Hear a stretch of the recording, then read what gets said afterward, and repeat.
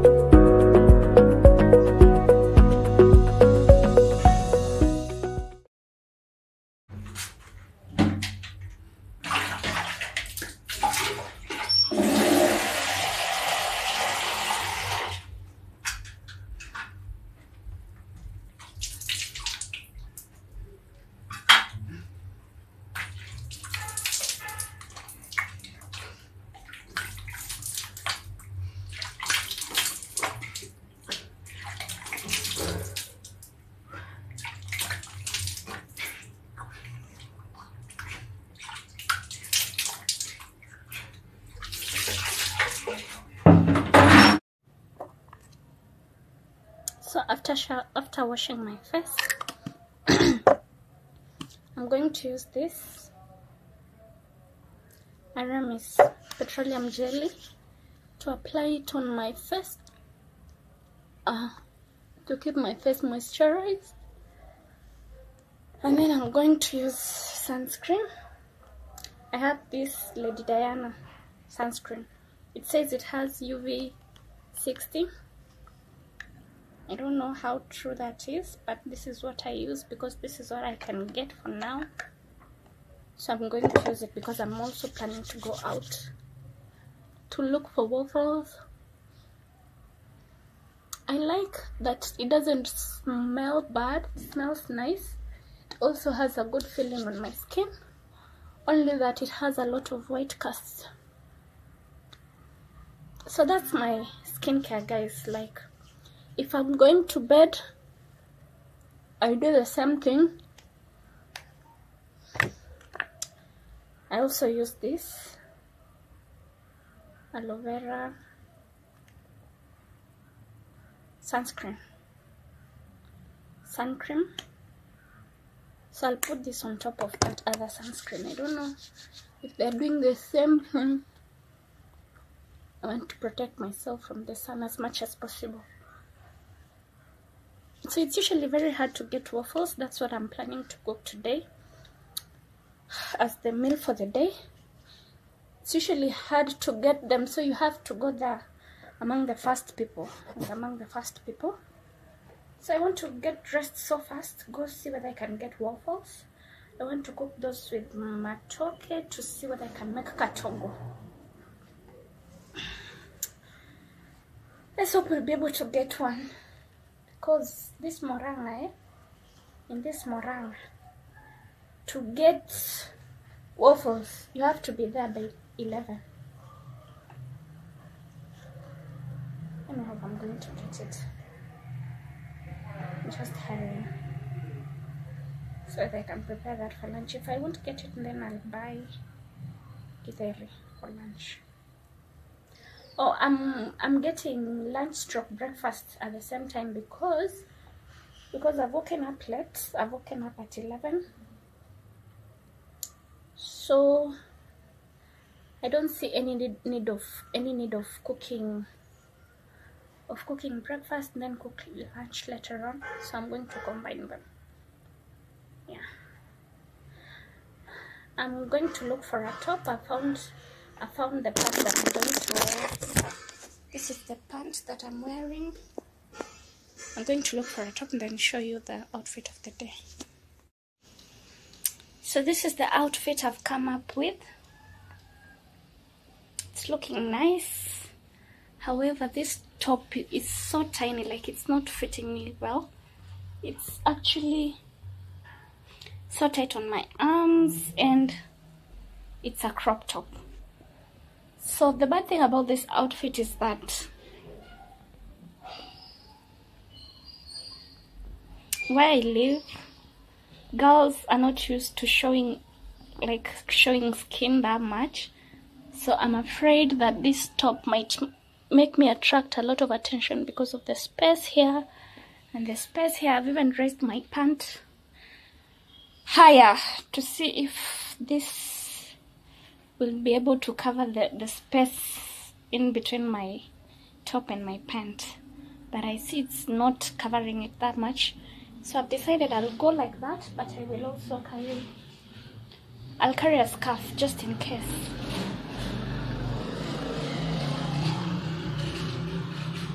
I'll carry this scarf and use it to cover myself so that I don't get too much attention. Yeah, see ya. I've also decided to put on a cape because, yeah, why not? I opened my door.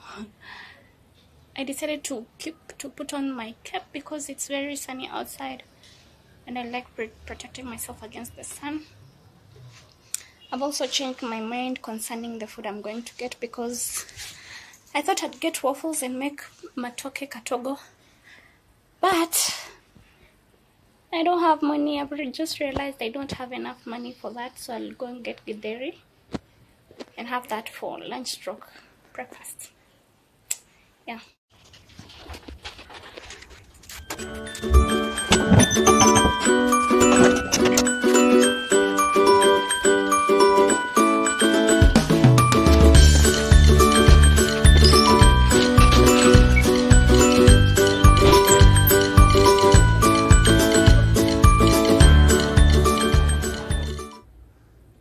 So I'm very happy. I have managed to get what I wanted.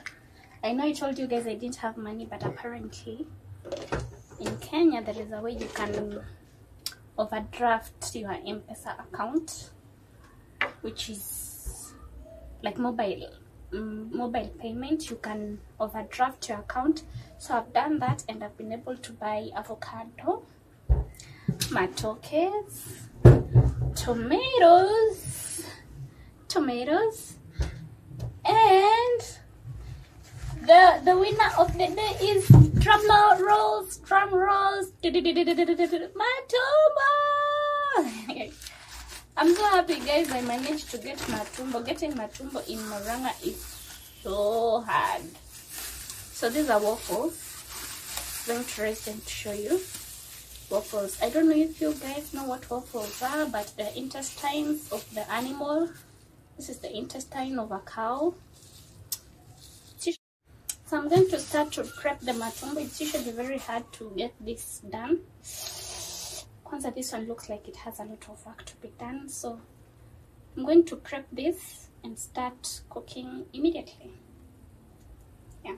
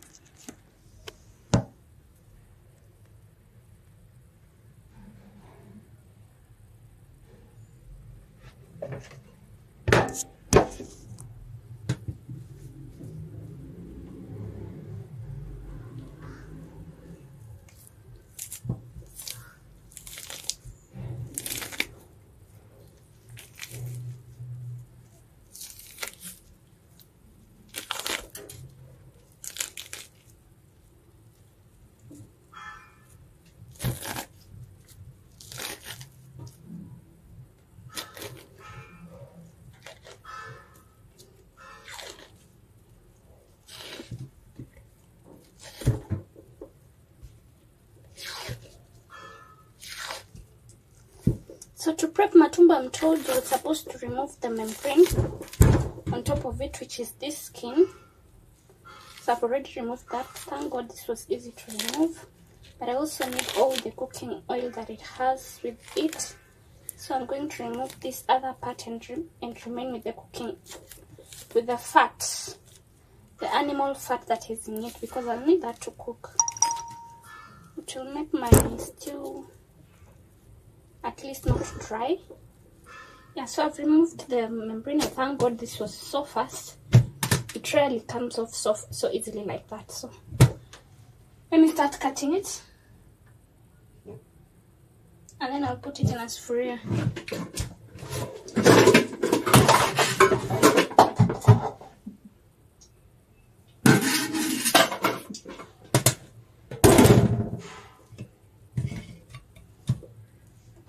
So I don't have a chopping board, but I have a very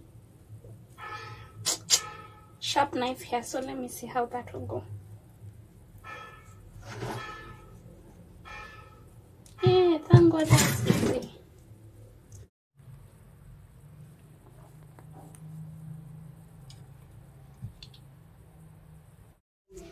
So I have washed the waffles, and I have cut some onions inside. I want to boil them. You know, waffles are usually very tough, very chewy. So to soften it, you have to boil it for so long. So I'm going to add in some salt straight away, because I want, as the waffles cook, they also get the taste of the salt inside them. So I'm going to add in some salt. After salt, I'll add in a cube, because that's what I have. And I add in seasoning. Royco seasoning. What else can I add inside? Pili. I'm going to add all of them inside. So I've added in pili. As you can see, I've chopped in some pepper, and now I'm going in with the Royco seasoning. I'm just going to pour it inside like that. Then light on my fire, put on the fire, and then put it on fire as I cut the bananas. If you're surviving Kenyan like me, you definitely know this brand of a cooking jiko. So this is the one I'm using, Coco. I'm going to boil these waffles, so I'm going to leave them on fire for like 40 to 1 hour. 40 minutes to 1 hour for them to just cook. Meanwhile, let me just be preparing my matoke. So guys, it's almost 1 hour later, and I have boiled my waffles like that. I can see they're ready. I have already peeled my bananas. I'm about to cut my onions and nyanyas and tomatoes, but meanwhile I have to pour all this soup that is on the waffles in somewhere different so that I can be able to fry them. I can see they're ready. Let's just have a test to confirm that it is ready.